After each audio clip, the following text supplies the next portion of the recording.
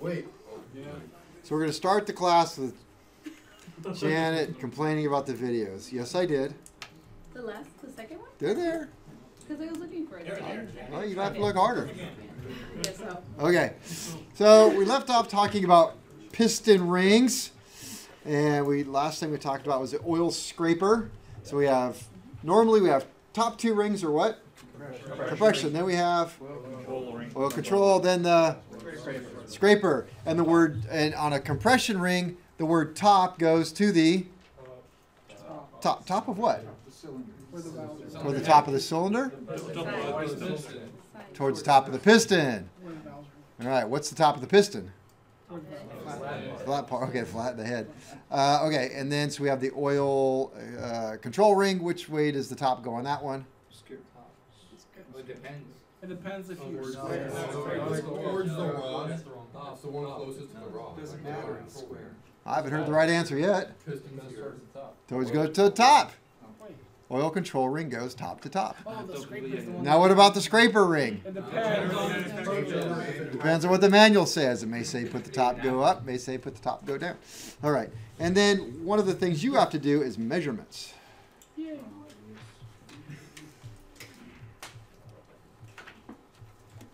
Measurements. Well, there are two measurements that you have to be concerned with.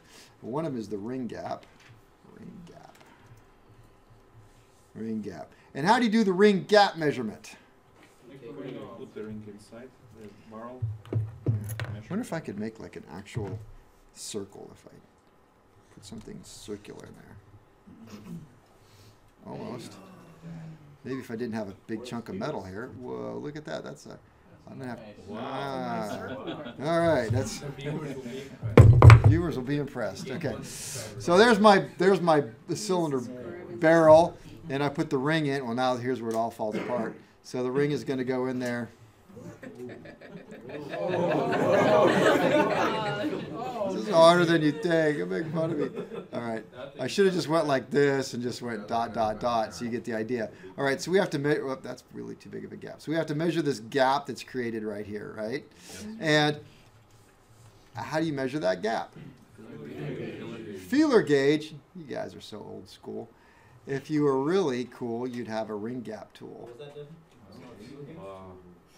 A ring gap tool. Do they have that in the... And it is a wedge, and the wedge will go in there, and it's got all these little measurements on there, and you just drop it in until the ring comes to a certain point. If the ring comes to this point right here, then you just read what it says on there, and it measures the gap out for you. But you don't have that, and a lot of people don't, so what do you have? A feeler gauge, and so you're going to measure the gap right there with your feeler gauge, and sometimes you have to add a couple of them together and do the math on that and get it all together. The danger here is not so much, well, of course, you have a minimum and a max. What's going to happen if your gap is too big? Too much what? You said it, Benjay. Lose compression, blow by. Depends on what ring it is. You can get too much oil in, not enough. All right, so we have that danger. But I suppose if I had to pick one bad versus the other, I would rather have it too much. What if I have the gap is too small? Well, actually, depending on where you measure it, especially with most cylinders are choke bore, you measure it up at the open end, and you measure it, and then when it goes down to the choke, that gap gets smaller and smaller and smashes into each other until it breaks the ring. It'll make room. It's got to. So it'll smash and little pieces will come out. So that would be really bad. So you have to be careful where you measure this gap exactly. Now, and I've asked a lot of you, well, where are you supposed to measure the gap? And not too many of you have figured that out yet. It's right in the manual. 2 inches from the combustion chamber? 2 inches from the combustion chamber? Yeah, the ring. Well, the ring. Top of the ring stroke, right? Top of the stroke. So it's really all the way down in there, which is the top, is what it says. Now, not all engines are that way. Some of them will say measure 1 inch from the opening. But they've already thought about the fact that there's going to be choke and they've taken care of it. So you just have to follow the manufacturer and measure it exactly where they're telling you, because they're thinking about, does it have choke? Is it straight bore? And so they're taking this into consideration. So make sure you do that. So so you're going to place it in the cylinder, and then of course you have to have it square. And I already showed you, you're just going to use another piston to put it down in there. So I don't really need to say anything about ring gap. I just said it all. Ring gap. That's all we need to say about ring gap. And then we also have to measure the side clearance.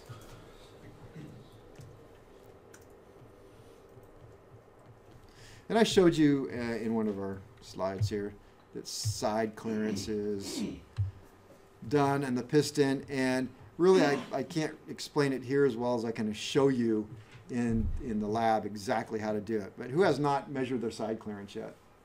Everybody's, you guys are last, okay. So there's a trick to doing it in a way that you can do it much easier. You guys think everybody knows the trick? Yeah. Yeah, makes more sense. All right. So we got to measure that and the side clearance. All right, installation.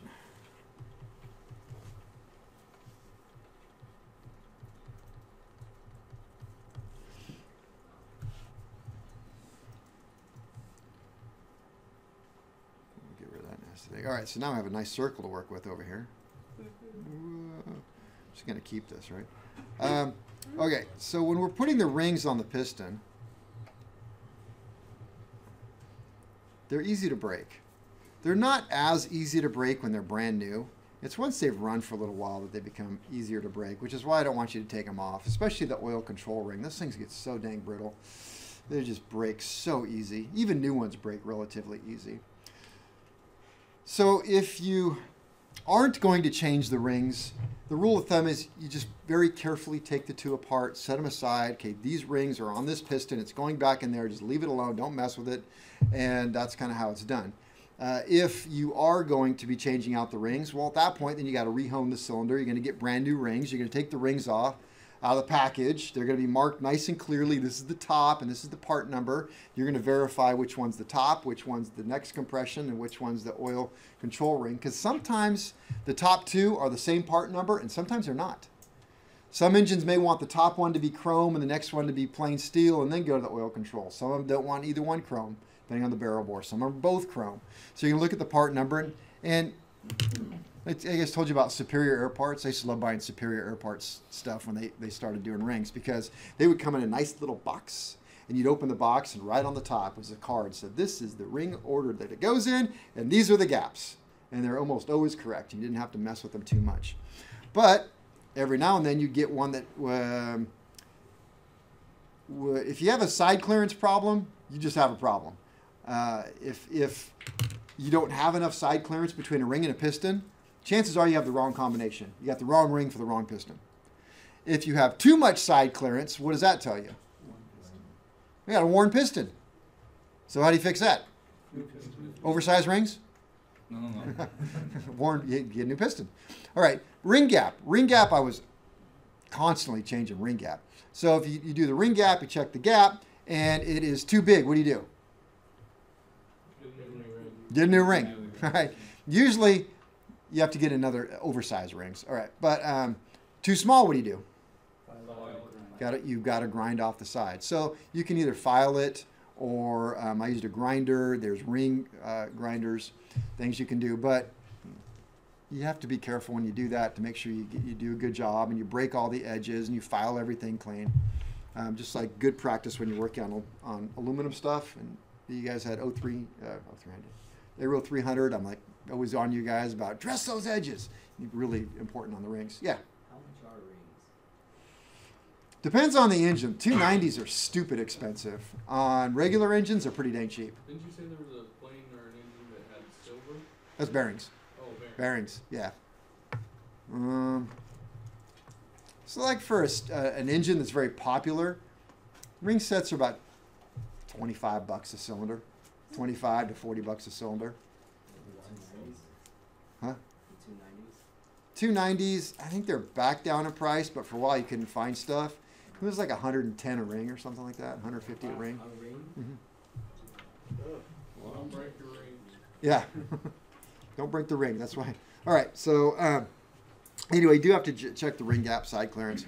Installation, you're supposed to, I always did, you're supposed to gap the rings when you put them on and you're putting the engine together. You don't want the gaps all lining up, right? And the reason why they say, oh, don't line up the gaps is because in theory, you're going to get a bad compression reading.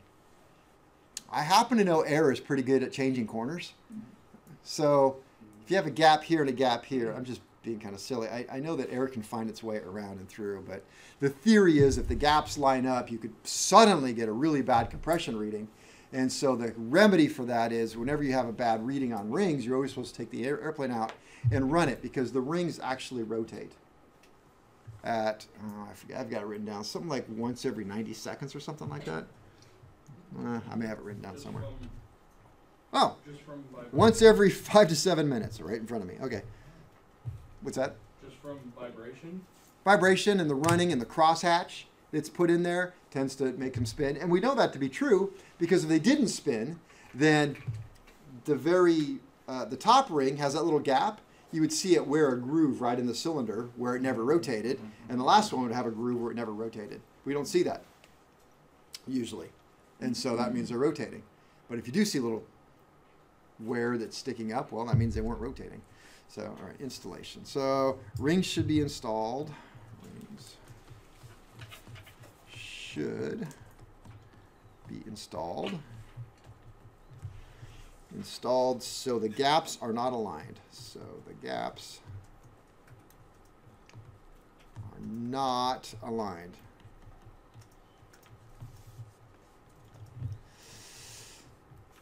And so where should you put the gaps? You know, I don't think I've ever read anything that says it must be this way, and because they rotate, they're going to change anyway. So you can put the gap for the first ring here, the second ring there, and the third ring there. I like that. That's kind of my favorite because I think about this sitting just like this inside of a cylinder, and I'm going to have oil that's going to pull up and be pulled up right around here. So I kind of want my oil control ring with the gap up here. So that works for me. Some people say, oh no, you should, you know, put like one here, or like this, one there, one there, and one there. So 1, 2, and 3 here. It's all okay with me, whatever you want to do. I don't have any data that says it's got to be a certain way. But I like them 180 out. All right, rings should be installed so the gap's not aligned. Let me see, rings do rotate. Rings do rotate. At a rate of, we'll say 360 degrees every 5 to 7 minutes. So says Lycoming. And in theory, if ring gap does align, and in theory, it kind of has to every now and then, does align, the compression reading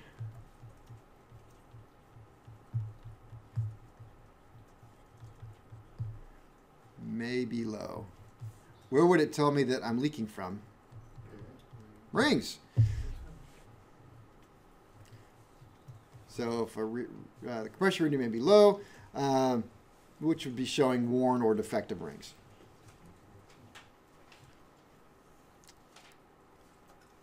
All right, and what is the big no-no here with, if I have a chrome barrel, I never use chrome rings. And you'd think that would be something that's like, well, where would that ever come up? And I see it happen actually quite often. What happens is people who aren't doing things like they should be. So you have an aircraft and the cylinder goes bad on the cylinder. And well, this is a scenario that I actually know that happened. And so, the cylinder went bad, and the guy flew it somewhere, and he's off airport, away from home, and his buddy says, "Oh, don't worry about it. I got some spare cylinders. I'm just going to grab one of my spare cylinders. I'll meet you down there. We'll swap out that cylinder. Good to go." And so he runs down there, and they pop off the cylinder, and they leave the rings on and the piston, and they put on the new cylinder, but the cylinder they took off maybe was plain steel or nitride or steel barrel, and the one they brought was chrome. So the rings that were in there were chrome. And that would be really bad, right? So that happens, and then you're going to make a mess of everything, so don't do that. Measurements, installation. All right, let's move on to piston pins. You did what in your pin? Well, it writes better. What?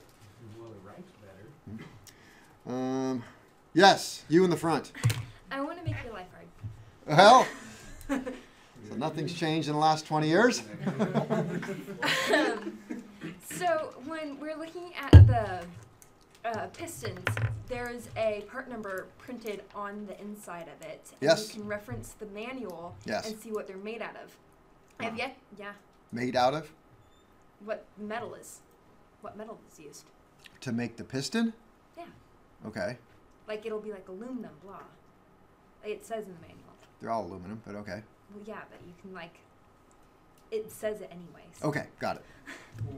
Like today I went over to you and I was asking because the part numbers on them changed. Like on the Them, what is them? Well, when I went over today to you and where I was looking for the rings because I was trying to find out if they're Yes. plain or aluminum, but or chrome or plain, but the part numbers changed on them. On. The piston Okay. that the rings went on. Yep. So we weren't sure if that affected anything. Okay, let me get finished with Katie. So, is there a way to tell what the cylinder is made out of without just knowing that, oh, O290 uses straight, you know, without just knowing that? Is there a way to look in the manual? Okay. This, yes and no. Okay, so I think this is going to tie into your question, and this is going to be off this, but it's a really good topic to bring up. So when you're working on your engines and you see stuff in the table of limits that says something like, all right, ring groove, ring on piston. So you want side clearance on piston, and then you can't. It doesn't just say, well, O290. This is what it is. It says, well, an O290 with chrome rings, O290 plain rings. All right, and you're left in this kind of, I don't know which one to choose. All right, that's where this job starts to get a little more difficult, and you really have to be somewhat of a detective and figure this stuff out. And it's good that some of you are being a detective because it's never okay to just assume and go, well, I just went with this one, you know? And we joked around in 309. It's not a good joke, but it was like, you know what? I just kind of went with this, and then I would say, oh, and I guess we'll just let the NTSB and the FAA sort it out at the crash site, right? So you guys have been awesome about really asking good questions and not assuming anything, which really makes me happy. So, all right. So it's helpful to be immersed in this world of engines because then you start to see more and more things, you learn more and more. But so much of the information that you're looking for is in the service bulletins and instructions, which are on the table, but they are this thick, right? And you guys nobody's asked to take it home and read all that. I noticed. Put it in Canvas. Huh? It's in Canvas. Not all of them, that's for sure. Just a few. I just took the ones applicable to the 290 and took some of those and put them in there. I mean, literally, have you not seen the books? They're that thick. It's over 6 inches thick of material. And some of it is a little obscure. And so anyway, so to answer your question, so how do you figure out what these things are made out of?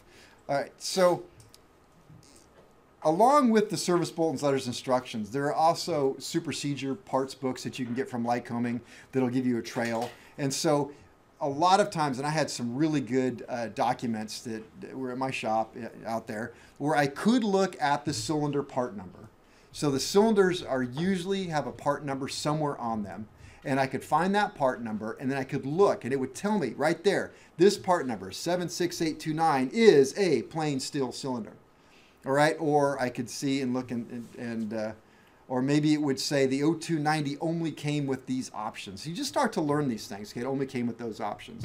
So, like for example, the O290 only came in 2 different types of cylinder arrangements: the plain steel and the chrome.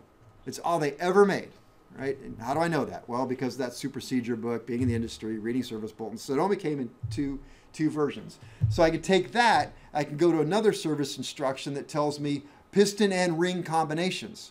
And I can look in there and it says the O290D should have this piston right there. Okay, it's got if it has chrome, it has this one. If it has plain steel, it has this one. And they're both the same part number piston. All right, go to the next column. The rings should be compression for chrome, cylinders this, compression for plain steel this. You follow? So you just have to get really deep into these service instructions to find that stuff. Now, when we're talking about cylinder barrel finishes, I'm going to get into that at some point, but just, okay. So if you take all of Lycoming they only came in 3 different flavors. So 290 came in 2, right? They were what? Chrome or plain steel. Okay, add in the 3rd option for Lycoming. They only made 3 options now, and that was nitrided. So what is nitriding? It's a chemical hardening process. So basically you take a plain steel cylinder, put it in the ammonia bath, and the nitride goes in and I have a hard cylinder. All right, so what's the difference between a plain steel and a nitrided? It's really the same bore pretty much. It's a steel bore. One is hard, one is not. Okay, but they're different. If you had a plain steel cylinder, they made them very straight. I don't know why. They're just, I call them straight bore. So they had no choke, no taper. And remember, taper is something that makes it, choke is something the factory wants. Taper is something that wore. They never made a taper cylinder. They made a straight bore, and then it wears taper. All right. So now you've got straight bore, which is what kind of finish? Plain steel. Or I've got a chrome, which is easy to identify. And then I have nitrided, which has a choke. All right. So you put all those together. Now, why are you laughing at me? Because you could have just said in the service instruction. Huh? Because you could have just said in the service instruction. No, but I think this is good information where it's service instruction. You can quit listening. All right, so so then Lycoming, they actually, well, we'll get into color striping, what all that means. Now, you look at Continental, and you've got all this, okay, nitride, plain steel. For whatever reason, Continental never got into this. They're like, they're cylinders, man. What are you worried about? They're steel. So, do you nitride them? Yeah, we nitride them. Don't worry about it. It's like, okay, so like Continental just nitride their stuff, and they don't make a big deal of it. They just, yeah, whatever, we do that. But they did have chrome for a while. Chrome really came into fashion for a while. Actually, I think it started way back in World War II as a way to recondition cylinders. And so a cylinder would wear, then you would bore it oversized, get a bigger piston, run it till it wore out again. You couldn't, maybe you can go one more size over and get one more bigger piston. Then they say, well, now what do we do with it? Well, let's just chrome it. We'll put chrome and bring it all the way back to standard. So chrome is always standard. There's no such thing as oversized chrome. So they bring it back to chrome. Well, I don't know. I wasn't around at this time, but the benefit to chrome was it didn't rust.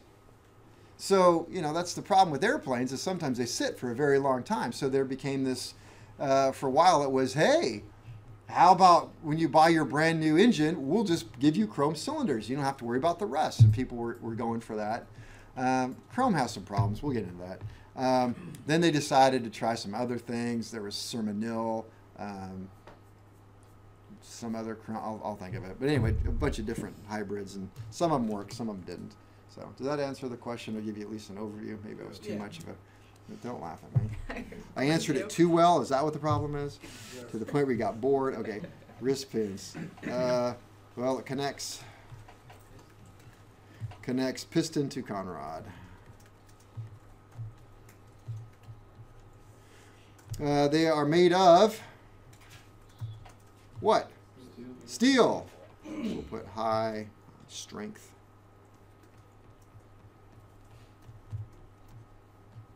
High strength steel. Are they solid or hollow? Hollow. Yo. Did you not have the piston pin for the connecting rod that went thump, thump, thump? No, I don't. I bet it was fine. You think so? Yeah, they're pretty hard. All right, so they are hollow. There are 3 classifications. 3 classifications of piston pins. In all the work I've ever done on aircraft engines, I've only seen one style, and not this one. So there's stationary. Stationary, which is not free to move and locked to the piston boss. So not free to move and locked to the piston boss. What is a piston boss? Who is the piston boss? That's those holes that the pin goes through. That's the holes the pin goes through. All right, so we got stationary. We got semi-floating. What? Would that come with a 4-piece conrod? Does it? If you can't remove the piston pin, then you would need. Oh no, that it's sorry, 4-piece car. Yes, it is. It's pinned to it, so you can undo it. Okay. Like it would have a screw or something that would go through and screw into it. Okay. All right, semi-floating, which means it sinks very slowly. No, it's slotted and locked to the conrod. Slotted and locked to conrod. And then the only one I really know about is full floating. Full floating. So it is free to float. That's kind of redundant. Free to float. Not locked. What kind do you have? Full floating. That's the most common. Most. So if let me see. Oh, I do talk about this. All right.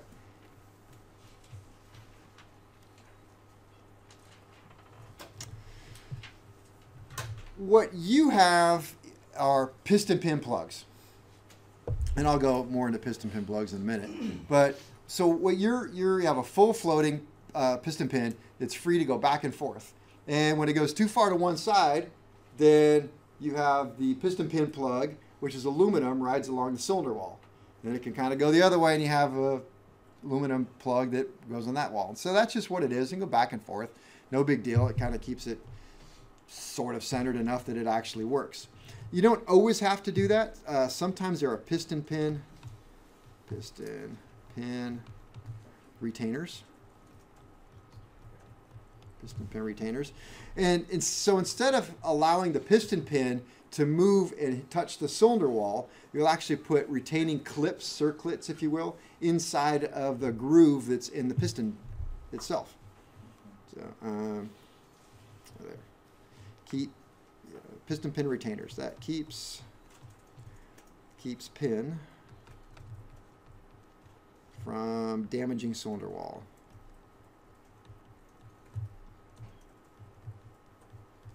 So it locks them in. They can't move, but they're still free to rotate. So you still I'd call them free floating, but they're free to rotate around inside. Steel. Yep. It's a little snap ring. So fit in a groove of the piston boss. They fit in a groove of piston pin boss. But you have piston pin plugs, which is the most common. Let's say this, most common, and they are non-ferrous. What does that mean? Not iron. It means you can't grind them on the bench grinder. That's what that means, right? Yeah. Well, I'm just going to keep with my timeline, but I'm going to circle back around on that. Let me see. I'm going to tell you about this. Just so you don't think I'm magic or something. You don't burn me at the stake for being a witch. So somebody who had their piston in the pin, and they gave it to me, and I put it in. I kind of felt it. I go, you're about 2.5 thou. I don't remember which group that was. All right. So, right. And they kind of look at me like, what are you, like I'm a witch or something? And then, then you guys came to me and said, no, our piston pin is actually bigger than the hole that's supposed to go into. So put a little oil on it, and I put it in there and feel it. Nah, you're just a shade smaller than 1/1000th of an inch. All right. How do I know that? I don't know why I put this in here, but because it's just a nice. This counts for everything. But I put piston pin fit. Now you're gonna know my secret. All right. What's that? Not a witch, you're actually a wizard. Oh, that's a good point. Warlock, I think is. All right.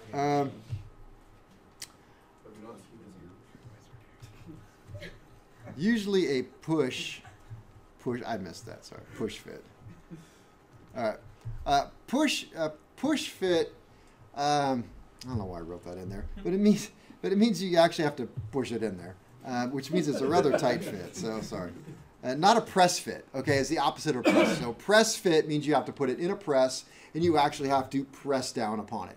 All right, so push fit is a nice tight fit, but you can still push it together. So then I'm going to tell you this. 001, 1/1000th of an inch, is about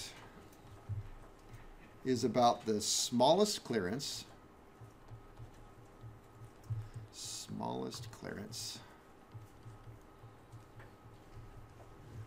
you can assemble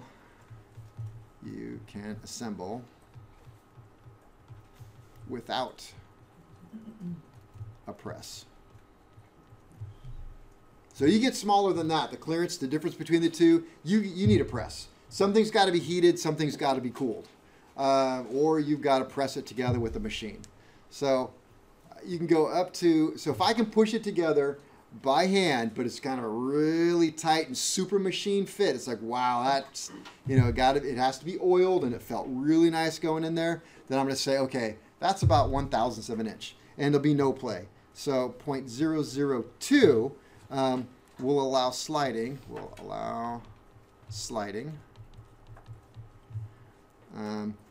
But almost, I gotta roll up, no play. So in other words, I put the piston pin in and I've got part of the piston pin sticking out so I can move it up and down, and I feel that. If I have no play, then I know that I'm probably tighter than 2/1000ths of an inch. And then by the time I get to 0.003, we'll have perceivable side play. Spell perceivable right. P-E-R-C-E-I-V. Perceivable play. So now I'm going to start feeling a little bit of wobble going on in there. And so there you go. That's my witch trick.